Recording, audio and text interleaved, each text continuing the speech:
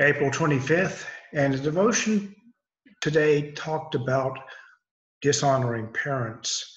And uh, I'm in a situation now where I live with one of my children and her family, and it's interesting now that I'm beginning to see little children and how sometimes they do things that are dishonoring to their parents.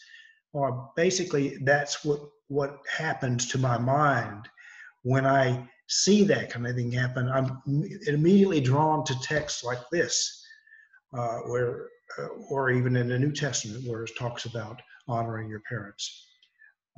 But the fact is that in the environment in which these words were originally written, the idea was that this commandment goes to adults. This commandment has to do with, as an adult child, how do I honor my parents, or how do I dishonor them?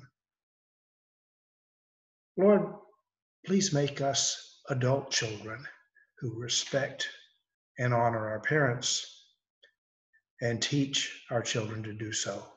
In Jesus' name, amen. Have a great day.